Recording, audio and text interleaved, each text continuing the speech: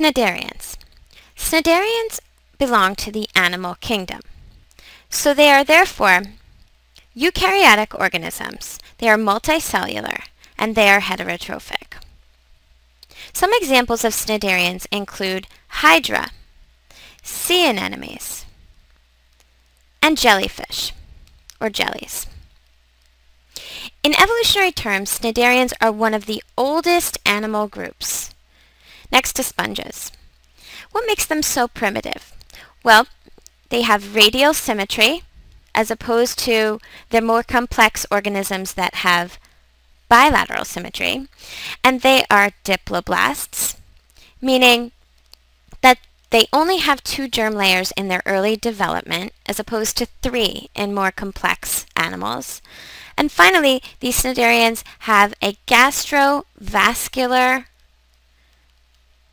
cavity. This means that they have a single opening that serves as both the mouth and the anus in the same place.